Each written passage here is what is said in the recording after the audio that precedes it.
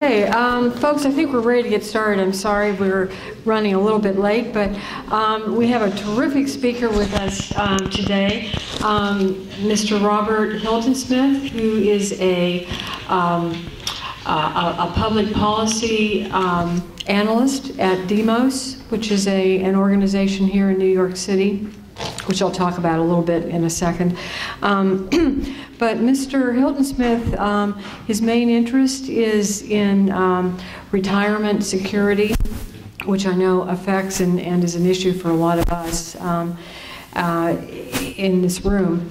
And his other interests include healthcare law and fiscal policy, economic fiscal policy, and also the issue of student debt, among other things. So, so today he's going to focus more on the retirement security issue, but he also plans to speak for just a little while and then have folks really ask him questions. So if you want to ask him more questions about other issues, that would be fine. The other thing I failed to mention, now that I have my proper page in front of me, he's also been very interested in the excessive and hidden costs of 401ks and how Wall Street is ripping us off there also.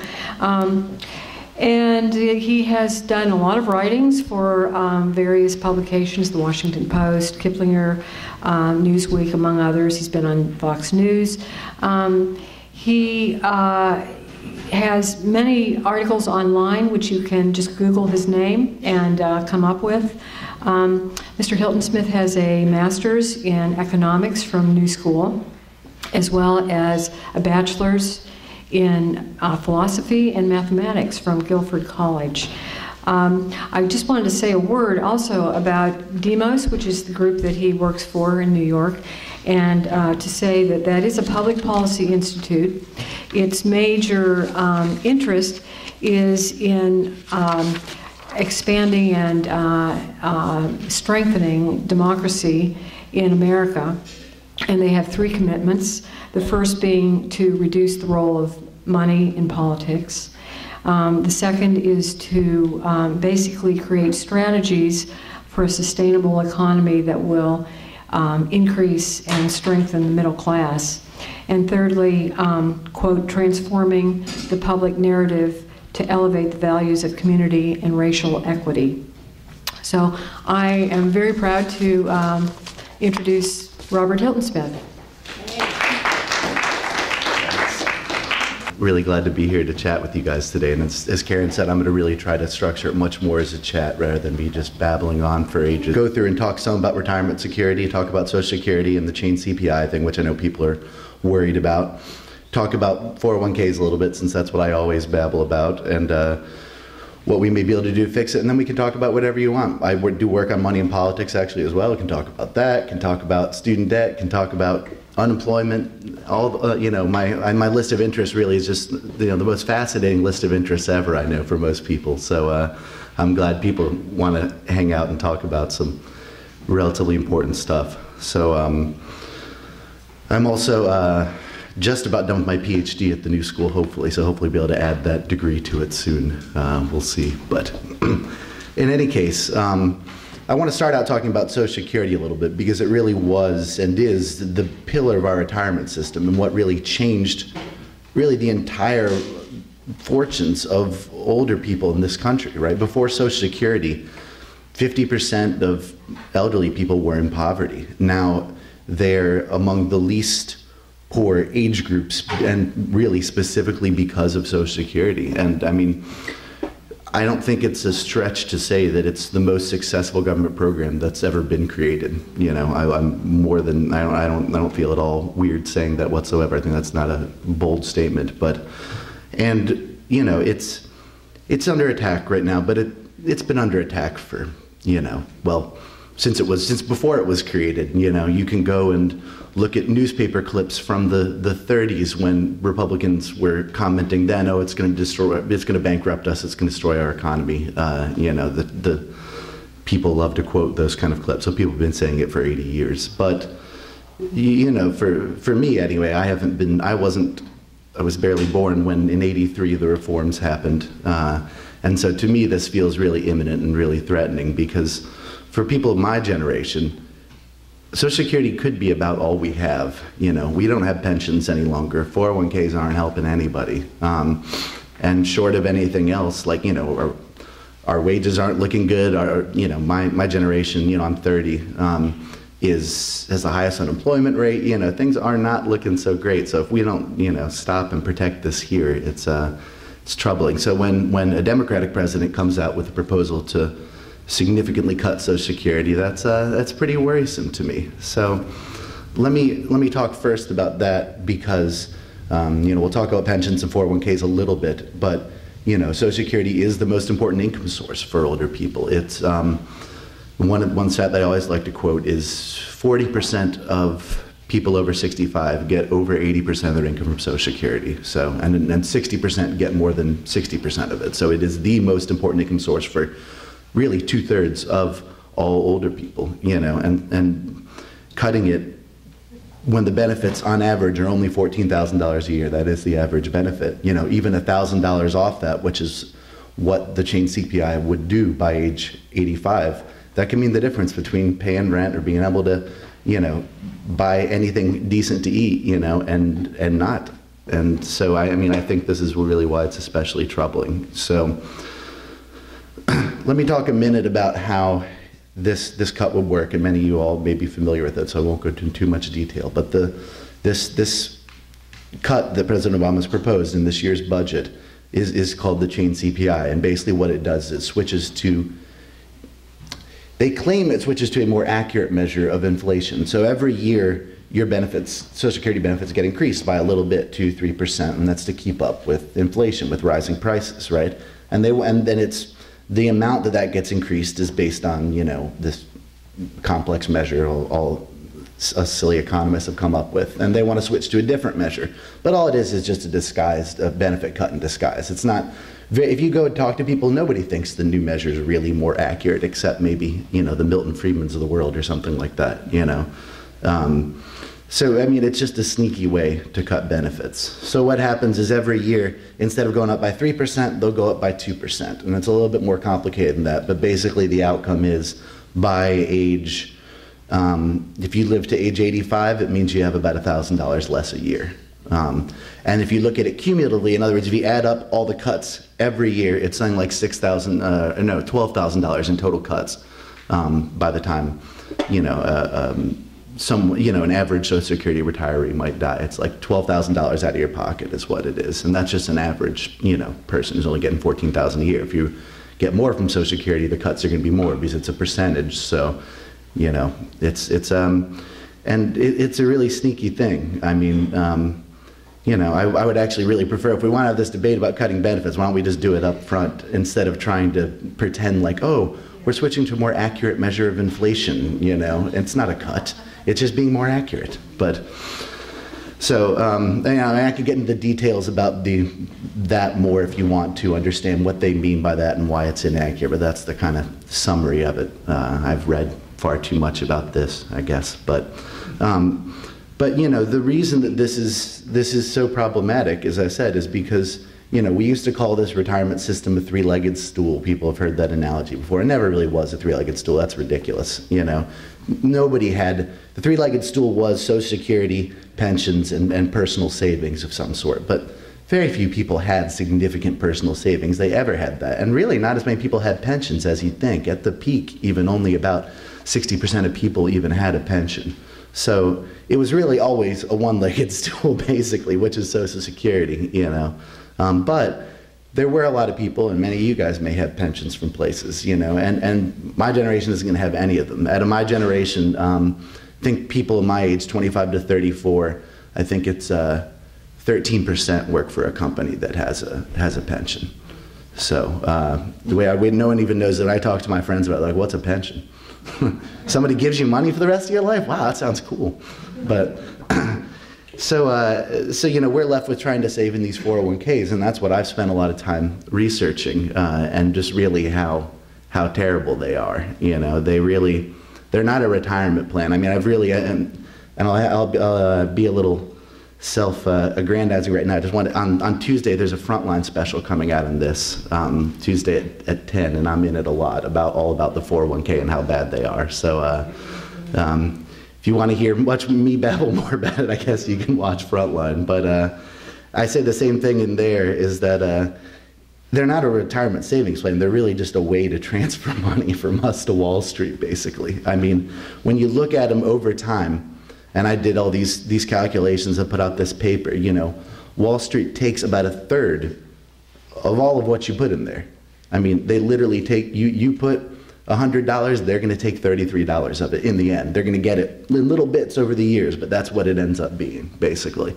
Like, and it's, yeah, okay, it's better than stuffing it under your mattress still. You're not going to well, a lot of times you'll lose money. You won't always lose money, but over the long run, you should gain some. But it's not a sustainable way to save. And the data is showing that too. People about to retire, 55 to 64, only have an average about $100,000 saved, right? And actually, only 50% of people have anything saved at all.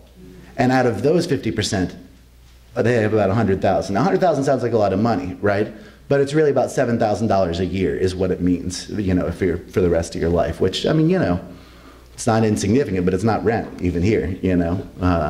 So it's not, you know, you add that 7,000 to the 14,000 for Social Security, that's 21,000 a year, you know. That's not it's not a king's ransom you're living on there by any means, you know. So I can definitely talk more about 401ks, you know, that's what I've spent a lot of time on. I can talk about investing some. I do a lot of that kind of talking as well. Index funds is always what I tell people. But you know, I mean, I think that I really wanted to see more which parts of this whole conversation you want me to talk about more. I can talk about the chain CPI. I can explain how all that works. I can talk more about 401ks. I can talk more about pensions. So I really just want to open it up and see which of these parts you guys are most interested in, or we can talk about student debt, or we can talk about money in politics, any of this. You know, I've been doing research on all of these recently, and I'm really happy to talk about any of them. So I just want to kind of give that overview, and then really just see what parts people want me to talk about more. What part do the derivatives play in all this money and debt? I mean, that seems to be, I forgot what the amount is, something. Number doesn't even make any sense, you know. Yeah, but somehow that's part of the equation. I'm sorry? Please repeat her question. Oh, yes. The question was what role do all these derivatives play in any of this, in our debt, especially in the retirement savings and stuff like that? And the answer is actually a lot bigger role than you think. I'll tell you a personal story about derivatives, which really shocked me. So I got this is my first, like, let's say, career track job that I got with Demas. I've been working since I was 15, but this is the first real job, I guess, you know. And I, got my 401k, and I was like, okay, well, all right, I guess this is what I got, so I better start putting money into it. And there's a list of 25 funds or whatever, and, this is even my specialty, and I'm like, they're all the same, I don't really care, so I kind of checked off some, like, literally, I mean, I'm being a little facetious here. I put a little bit in bonds, some in a large cap fund, some in in index funds, that kind of thing. But, I wasn't, I don't have a lot of faith in any of them. So, and then I was like, so when I was doing this researching on the 401k fees, I went back into depth on, like, okay, what actually are these individual funds investing in? One of them that I was invested in was called JP Morgan Government Bond Fund. And I was like, okay, that was supposed to be my safe investment. I was like, okay, that one's going to give me, it's in treasury bonds, I'm sure. But if you go into the portfolio of each fund, you can get a lot of detail on what that is invested in. And I was like, because I was kind of suspicious, because I was like, why is this thing returning 6% a year? Government bonds don't return that much, right? And I go in there, and sure enough, it's all in mortgage-backed securities. So I find out that I'm invested in mortgage-backed securities. I get my money out of there immediately. But like they're everywhere. Even in something that says JP Morgan Government Bond Fund in my 401k. Your pension fund. If you have a pension through, like if you have a New York State, let's say, teacher's pension, they're invested in tons of derivatives. You know, they're invested in hedge funds, private equity. I did analysis of their portfolio a while back. You know, they have like $10 billion in derivatives still, even after they've gotten rid of their portfolio. They've got another $30 billion in private equity and hedge funds, which then are themselves invested in derivatives in our places. It's still everywhere. You know, it's still really, really bad news. So it really is kind of amazing how much they play into all of these kind of things. You know, and of course, the biggest way I guess they play in is where, you know, we had to bail out all those banks, and you know, that's now supposedly now basically why we have to cut all the government programs, because we spent all the money bailing out the banks, and now we're supposedly broke, and thus we can't afford to pay people $14,000 a year after they work their whole lives anymore, I guess. You know, that's really what I see as the chain of logic, which is ridiculous. But, sir. Speaking of bailing out the banks, supposedly we can no longer expect the taxpayers to bail out the banks. So now the FDIC and the Bank of England have reached an agreement that, like in Cyprus, if JP Morgan Chase or Bank of America, which have the biggest derivative exposures, more than all the money on earth, if they fail, they will just confiscate our deposits, since we're not secured creditors, and the derivatives in a bankruptcy come first. Oh, interesting. As a claim. In other words, the depositors would be issued stock as unsecured creditors, and that would bail out the bank, you know, all our deposits. That does not surprise me. Which I hadn't heard that, actually. Which is a good thing to publicize if you want people to say, well, I might as well put my money in the stock market, because they're not safe in the bank. Right, it's no longer guaranteed any longer. I mean, if they can't, if they're telling you it's not safe and secure, who's going to tell you it is? I mean, it increasingly seems like you should just put your money under your mattress, honestly. Actually, no, you should still invest in government bonds, actually, because they still do return a great rate of return until they, well, we'll see what happens. But if the Treasury bond, I have to say this, if the Treasury bond isn't returning a return, the whole world economy is in trouble. So, and it'll probably be like a water world kind of Mad Max scenario at that point. So I think Treasury bonds are safe up until then. So there's a million hands. Whoever had this lady in the pink right here, I guess. So usually when you say something is the subject of a frontline documentary, it's all about investigations and disclosures that the public is unaware of. So my question is about news coverage. And you know, those of us who are avid readers of the New York Times, but also alternative press to a certain degree, where do you recommend investing in terms of learning and following the news? You know, it's a really good question. It's a real struggle for me too, because I, you know, as someone who's pretty critical of news coverage, you know, a lot of times it seems really biased towards the financial sector and towards, you know, I mean, it's not like reading the Wall Street Journal, but even reading the Times financial pages does kind of seem like, these banks are making reasonable mistakes, and you know, they're the only things holding our system together. Like, it does seem very, you know, so I mean, I read The Guardian a lot myself. I think they do a much better job. I guess I've been reading them more since my good friend got a job there, but I really do think they do a good job. And I love reading, as far as economists go, Dean Baker is my favorite, and he does a really great job of being honest, and he runs a column in The Guardian every week. So if you want to get like the good perspective on especially budget issues or the Social Security stuff, he really breaks it down really nicely for you. Dean Baker. I read one called Naked Capitalism.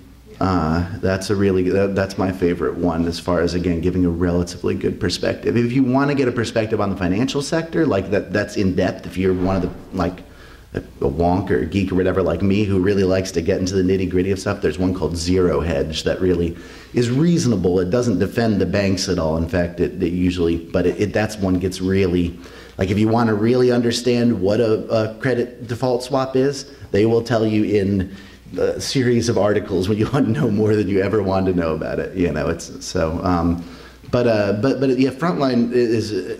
I think it will be really good. The special, actually, I really do think they really did talk to a gazillion people and got stonewalled by a bunch of people actually too. But I'm really hopeful that they're going to really kind of expose this to some degree for what it is. So. Why don't you let me call on the people so that you can pay attention to what? All right, I'm going to call on 3 people at a time. Great, thank you. I appreciate that. 1, 2, because you had your hand up for a while. A third person. Third, okay. Thank you. Appreciate it. It's a condition. You got to take the mic. With all these undergraduates and graduates piling up these enormous amounts of student debt, which seems to me is going to be impossible for them to repay. It is. Not It is. In a normal working life. What do you see as the outcome of this? The next more one. and more students are just being buried under student debt. Yeah, I mean, it's the next bubble. That's what it is. It's over $1 trillion now, as we all know. You know, we'll be lucky if a third of it's repaid, honestly. You know, maybe half. You know, I mean, we're talking $500 billion that is going to, you know, be the next bubble in essence. I mean, it's the exact same way. It's in what people are taking out mortgages for houses that weren't worth what they said. People are taking, this is like a mortgage for a degree that's not worth what people says it is. It's the same thing, you know, and also it's 18-year-old kids, 17-year-old kids making decisions about these things. You know, I was on a show once and it was there with the show where someone was asking me if it made sense to take out $100,000 in debt to get a film degree from Brown. And I was like, you're asking me this question? No, that's terrible. Like, you know, they're 17. I mean, I didn't know what I was doing when I was 17. When I was 17, I applied to 11 schools, actually, and I got into 10 of them, which was great. And I had this big chart of all the schools that I gotten into, the money they offered, and I wanted to go to the most expensive one, you know? And my dad was like, kid, you know, you've got graduate school ahead of you, you know, like, we're going to help you some with undergrad. We're not helping you with graduate school. Like, you need to come out of undergrad debt-free so you can have some room, you know, to do stuff later. And I was like, oh no, what's $40,000 in debt? Who cares? You know, they're not able to make these honestly kind of decisions at that point. And then their parents tell them not to, and then of course they do exactly what their parents tell them not to. Thankfully I didn't. I went to the school that gave me the best deal, and I'm so glad for that in the end. But what's going to happen, it already is having an effect on our whole economy, right? It's having an effect on our housing market right now. No one's buying houses because the group of us who should be buying houses right now can't afford to buy them, right?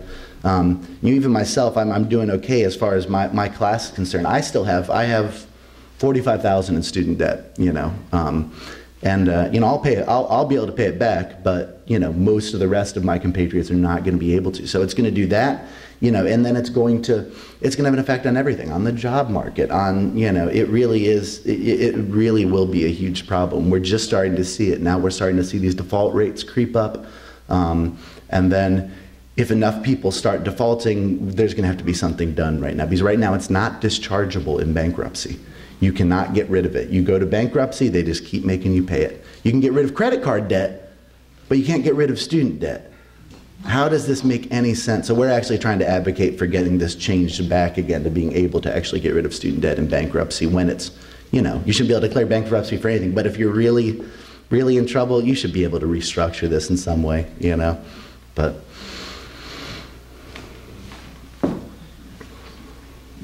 Oh, as I sit here, I'm getting increasingly anxious. It happens to me every day. And a large part of that is due to the fact that I am extraordinarily ignorant about this field.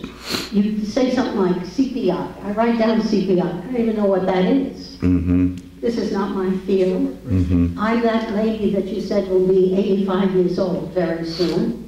In December. Thankfully, it won't affect you, hopefully, so fingers crossed. But my second question is still valid.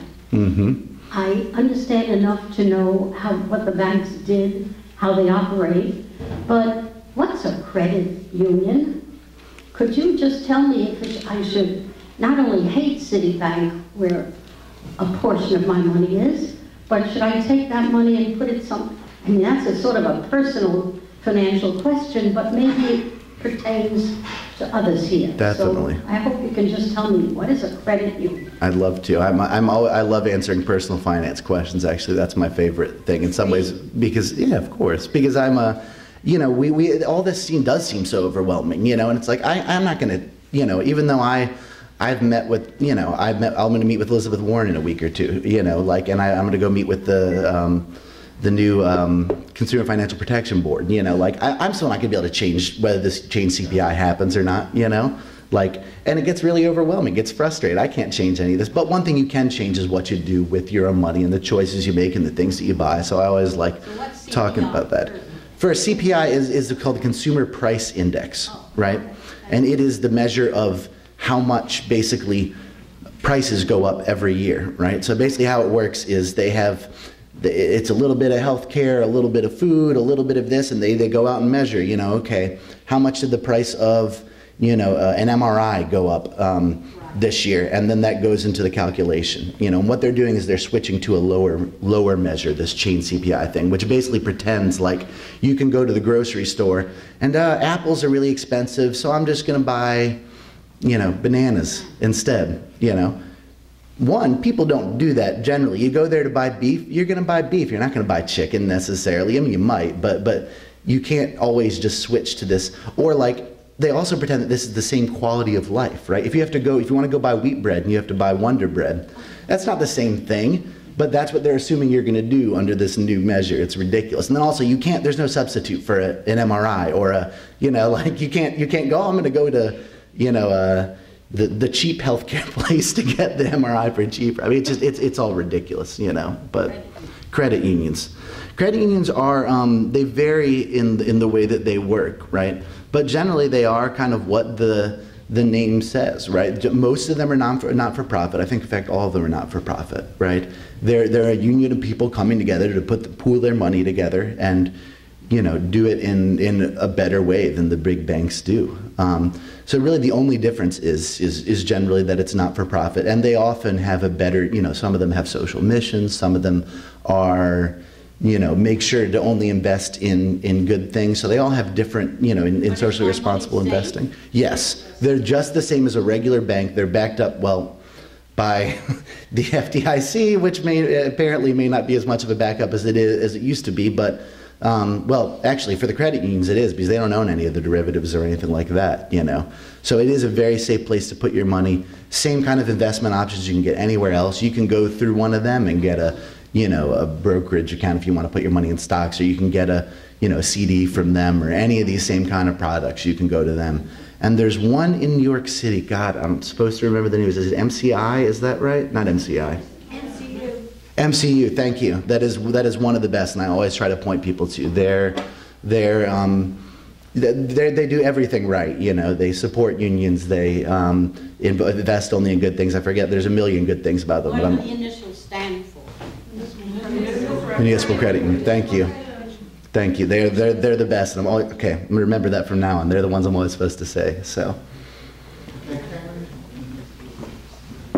But definitely switch over.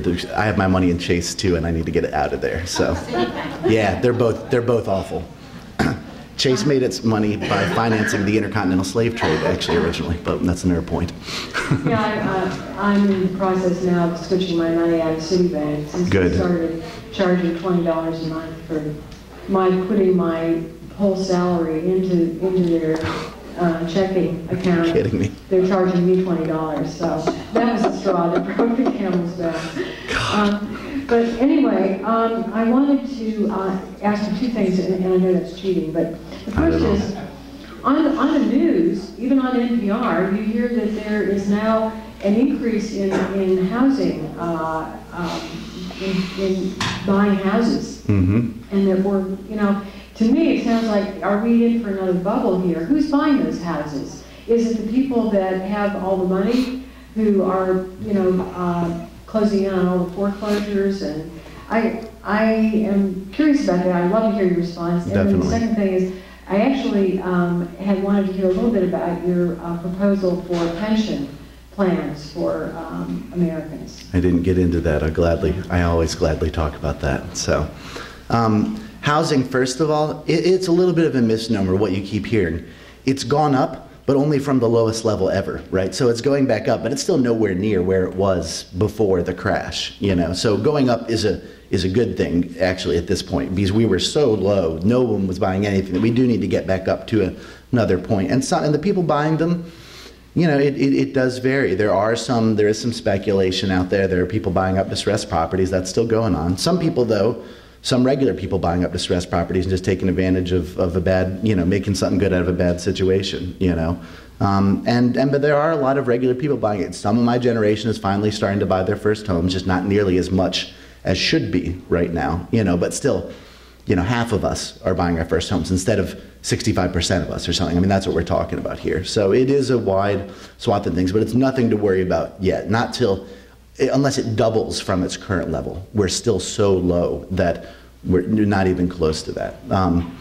And to briefly talk about my pension proposal, it's actually not mine. It's Dr. Teresa Ghilarducci's originally, who was my dissertation advisor. She works at the New School. She's great and been a tireless advocate for this over the years.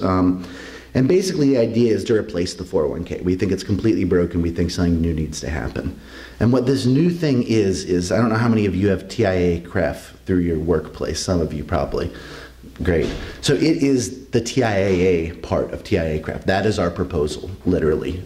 We stole it from there and from something called a cash balance plan. Explain to us what that means. I will. So what it is it would be accounts that would be administered by the government, but it would be still invested in the regular financial markets, right? And they'd be individual accounts, but they wouldn't be like 401ks, right? One, they'd actually follow you from job to job, which they don't do right now. I tried to roll over my 401k. I can't even figure out how to do it, honestly. It's a big, for some reason, mine is a big pain. They would also give you a guaranteed return. Is the best part about it. It would be a lower return. You know, you wouldn't make 20% in a year, but you're not going to lose 30% either. The mechanics still have to be worked out because this hasn't been put into place. But you know, something like a 5% return in the vicinity, 4%. That's what TIAA-CREF has been offering for about 80 years now in that thing. So you get a guaranteed return. The best thing about it is you get a cheap annuity at retirement. So that means you can turn that pot of money into a pension, basically, into a lifetime stream of income. So you give them whatever you and your employer and everybody saved, and they say, okay, we'll give you X a month. You turn over the pot to them, and they say, we'll give you X a month until you die, guaranteed, right? So it's in between a 401k and a pension, in essence, in that you're not promised a certain amount. What you save is what you kind of get in the end. But it doesn't go up and down like a 401k, and you can actually not have to worry about spending all your money before you die. You don't have to make what I call that morbid calculation of being like, well, I'll probably live to 85, so, you know, or man, my family's got a terrible history. I'm not going to make it past 80. Like, it's terrible. Why should people be doing that? Trying to be like, oh, I need to make this money last 15 years. Like, that's awful, you know? So that's kind of our basic proposal. And it actually, really happy it got passed in California recently. And if you look up, what's it called? The Secure Choice Plan. It's this stupid name that consultants came up with. It is our plan. Senate Bill 1234 actually is what it is. Right now it's going through a feasibility study that's required, but it went through both houses. Governor Brown signed it, and we're really hopeful to get implemented next year. So for the first time, there'll be a better alternative to this. And you know, the other good thing about it, of course, is all the money will be pooled. No, there's no choices of investment options. Everybody just gets this return out. And instead of me trying to figure out, should I invest in a large cap growth fund or a small cap? Let the people who are professionals do it, honestly. I'm not a professional at this. I mean, I can give you some advice, but I want the people who do this 40 hours a week for 30 years to be the ones in charge of this. And data and history has proven they get much better returns than any of us do. You know, that's true. Okay, 3 hands. 1, 2, 3. 1, 2. Is this on? Yeah, okay. I wanted to ask you about the state banks, or I forget whether it's North Dakota or South Dakota. North Dakota, North Dakota. And that was one of the few banks that didn't, you know, self-destruct during the crisis. Mm-hmm. And what are the chances of something like this becoming more prevalent? I love the idea of state banks. So for those of you who don't know, North Dakota actually has what is literally a state-run bank. And it is there, it's been around since, I don't know, the 20s or something like that. And it's there to serve the people of North Dakota, right? So it only makes loans in the interest of people in its state, you know, it makes loans to small businesses to get them started, but it's just for the good of people of North Dakota, basically. And it is the only state that has one, but we have several people in Demos actually who they're really have been pushing that idea, have not had a lot of traction, unfortunately, but it's an absolutely fabulous idea. Right now, in general, the idea is generally that you wouldn't be able to put your money necessarily in there. It's really more of a commercial thing, like to make loans to businesses and things like that. But it would be great if it would be, yeah, exactly. It's much better than those businesses getting their loans from Citibank or something like that. You know, they'll lend it to you at a reasonable rate of interest.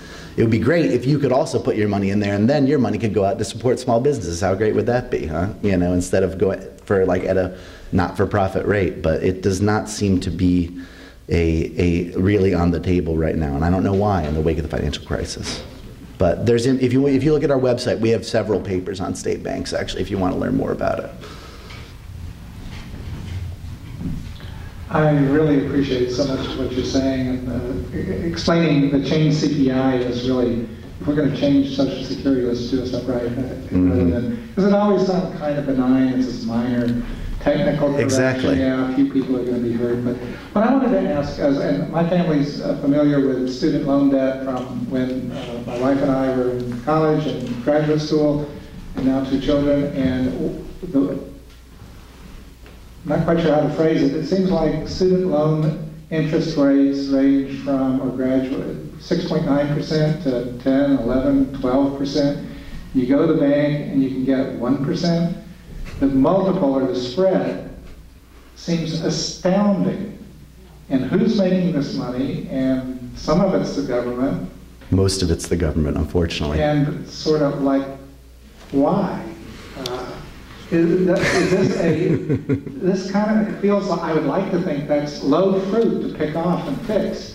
Because am I right about those figures, about what you get at the bank versus what they're charging?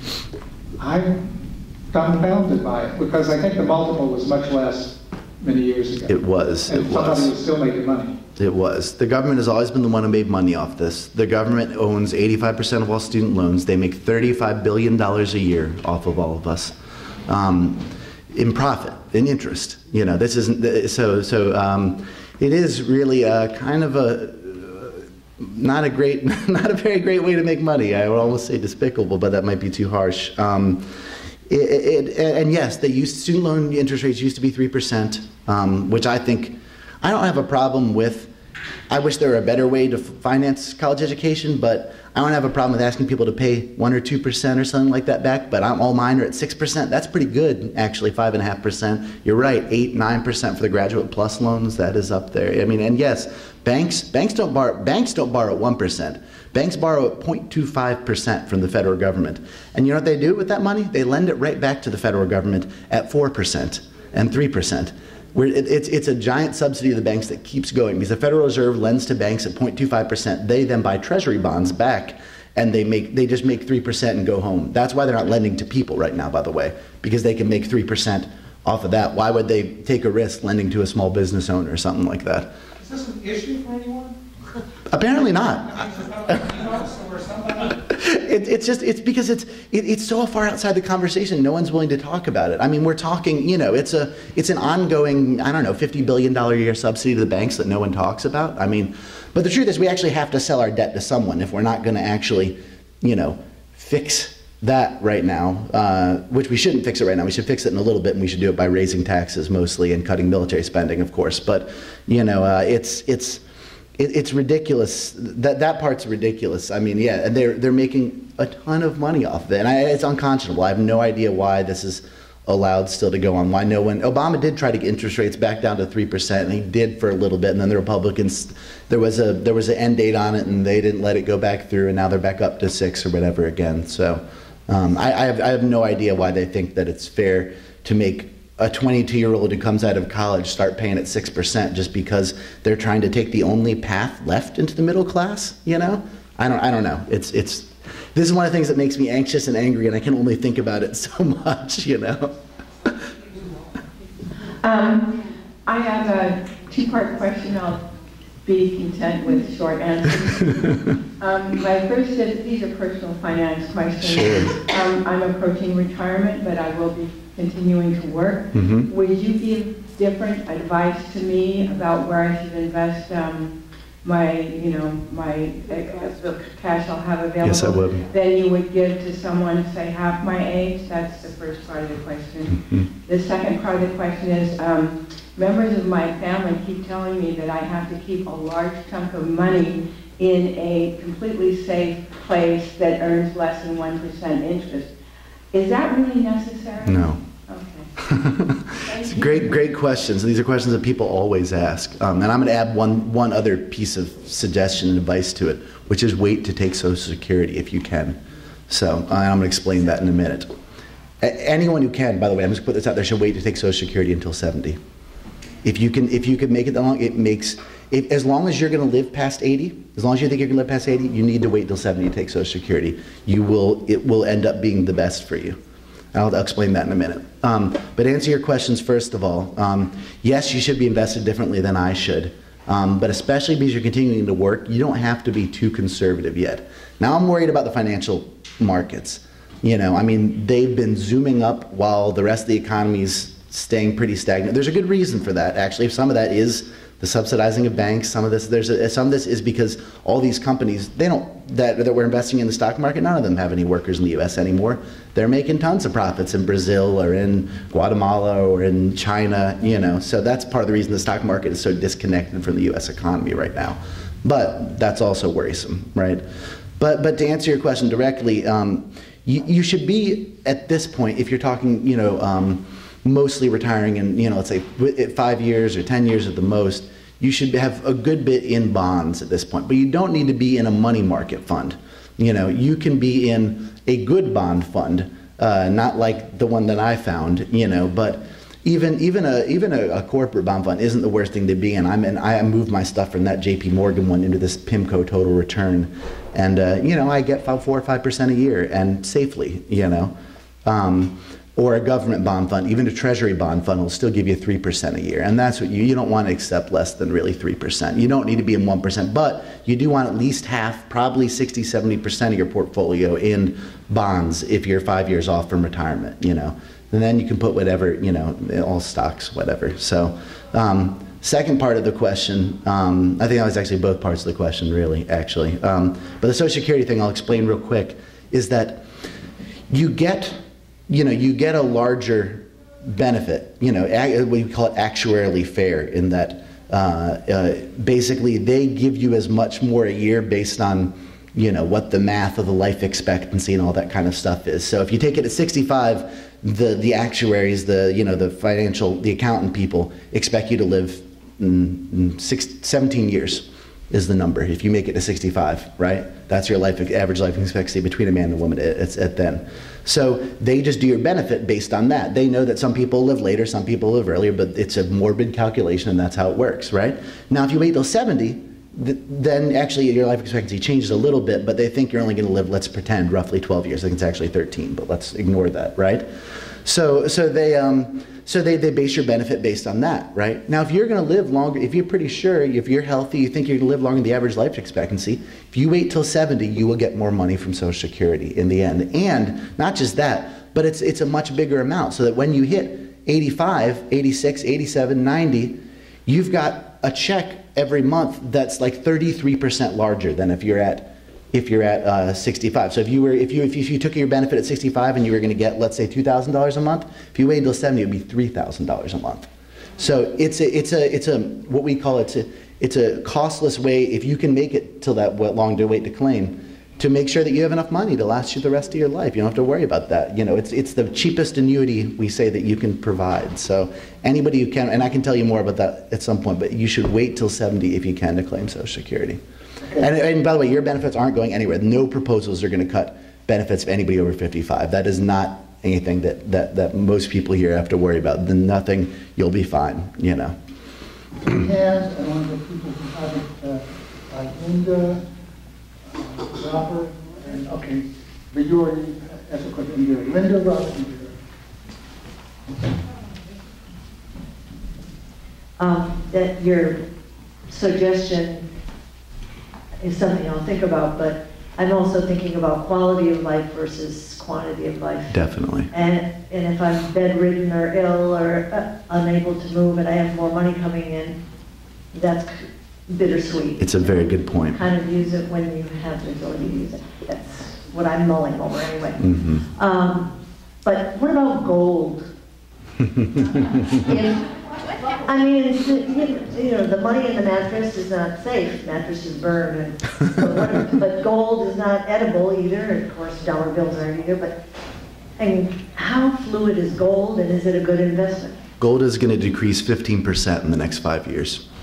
Gold has been a bubble right now. It's been a bubble because conservative people have traditionally sought it because they don't trust the Federal Reserve, so they put their money in gold. Gold has increased. It would have been great if we had all gotten into gold in 2000. Gold's increased something like 600% since 2000. It's insane. And that's because it's a bubble. People are putting their money in there. Gold's only worth what people say it is. It has no intrinsic value. You can't eat it. Everyone just agreed that it's worth something. Literally, that's why it's worth anything. And now people are souring on it, and it's already decreased like 10-something%. And everyone, if you look, everyone thinks it's going to go down there 15-20%.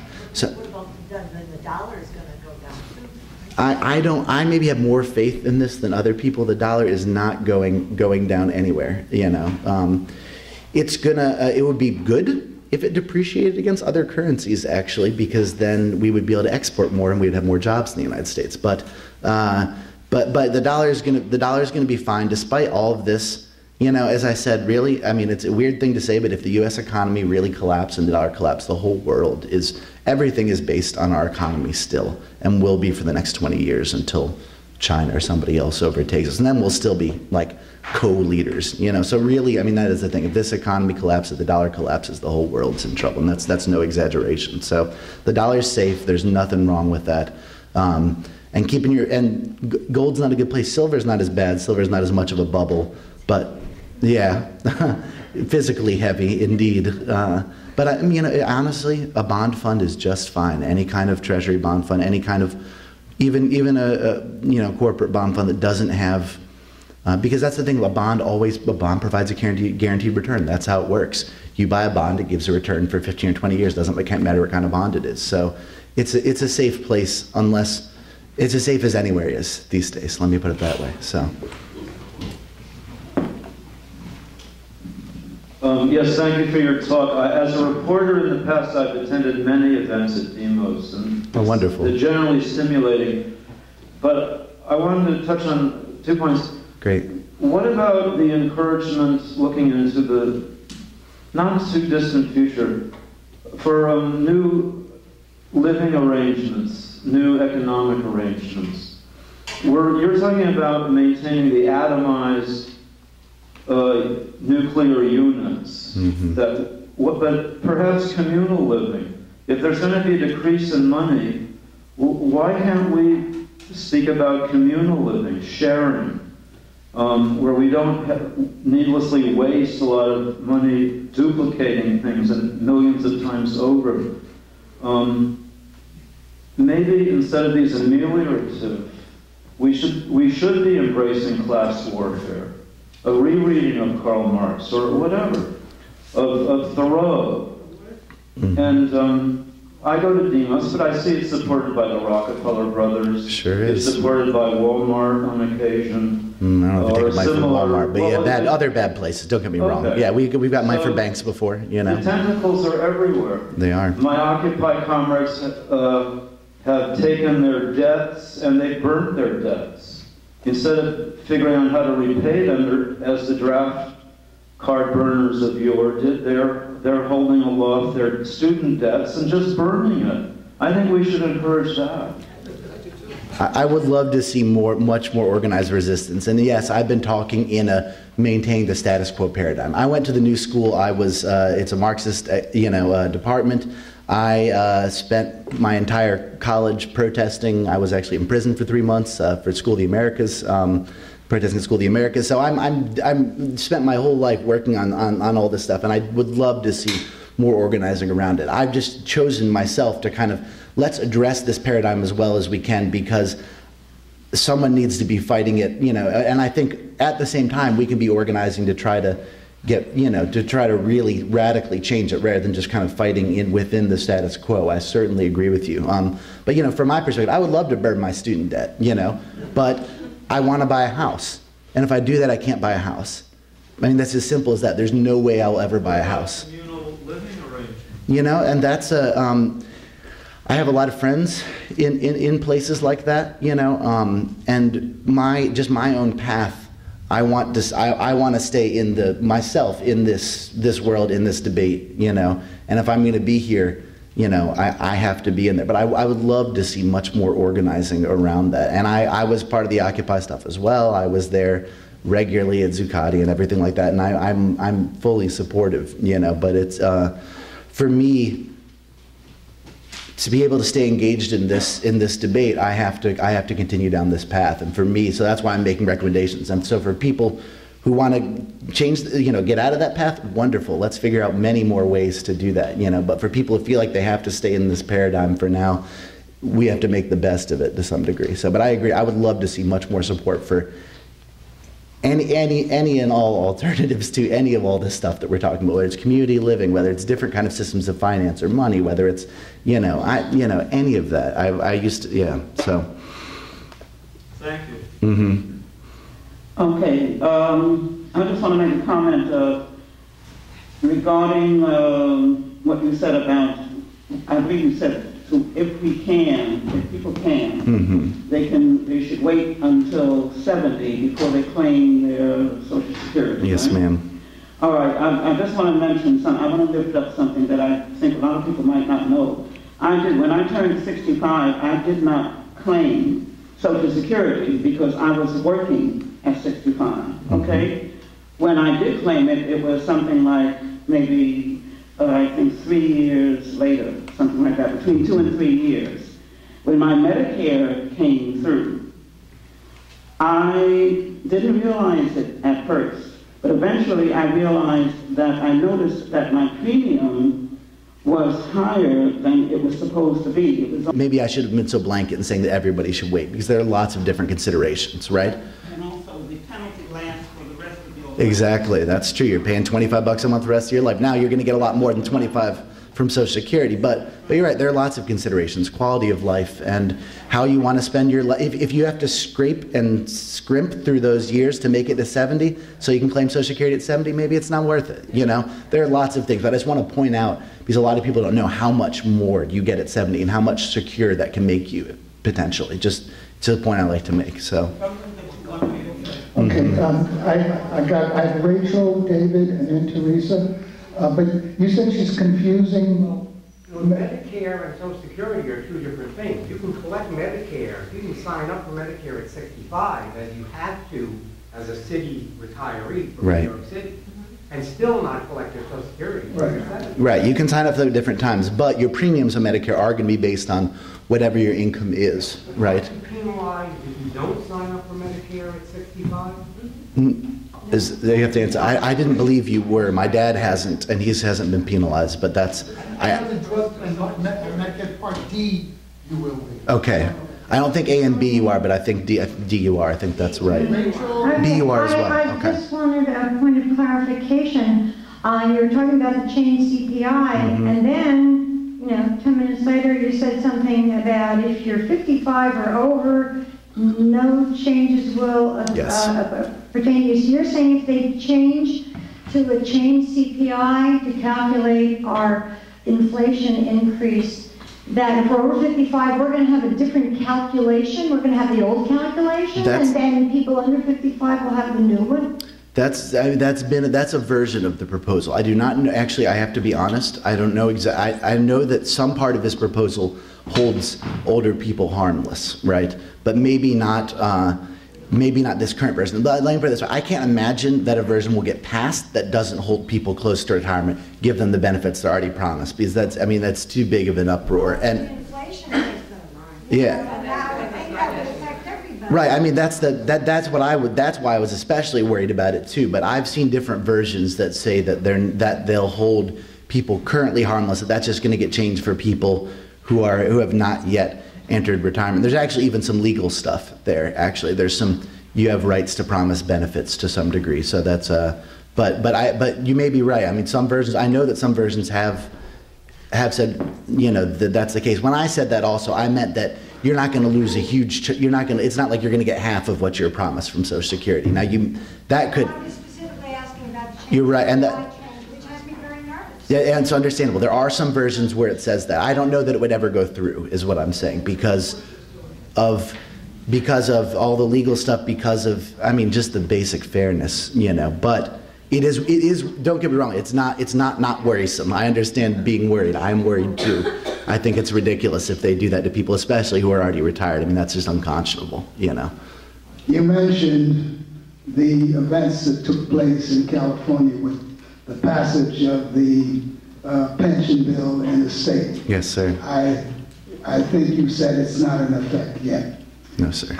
Here in New York City, John Liu, didn't he suggest a similar program? Yes, sir. For New York City? Yes, sir. Working with Teresa, my advisor, and myself as well. Let's move on from there. Are we in a situation now in this country where half the people are poor? I think we are by some measures. I think it's about a third in poverty, actually. But for kids now, it's like 40% of kids in this country are in or near poverty. 25% are in poverty. It's just unimaginable. And you're right. I don't know who this government's representing, honestly. I don't think it's any of us, The last thing, I'll tell you, the only thing that I think particularly good that's been done in the past, I don't even know how many years. Heck, Nixon did the last good things, creating the EPA. But seriously, Clinton didn't do it. Honestly, I really don't feel like Clinton didn't do anything good. He destroyed welfare. He destroyed Glass-Steagall, which caused the crisis. He did, NAFTA. He turned the government over to the private sector with federal contracting, wasting money. Then Bush. We don't even need to talk about that. And Obama, actually, I will say, Obamacare, or the ACA, is actually going to be a good thing. Not because it's a good bill, but it will lead to single-payer health care in about 10 years in this country. And that is the only good thing about it. So the reason this is, by the way, I'll just explain. Everyone's going to get forced onto the exchanges is what will happen, because they put the penalty so low for the employers, no one's going to want to cover you anymore. And employers shouldn't be covering people. It doesn't make any sense to have you try to have you go from job to job and keep health care like that. No, we should all be in a big pool. It's obviously what makes sense. And then once everyone goes onto the exchanges, then they'll move the exchanges towards single payer. So honestly, the conservatives who said it was a ploy for single payer, they were absolutely right. So, and thank goodness it was.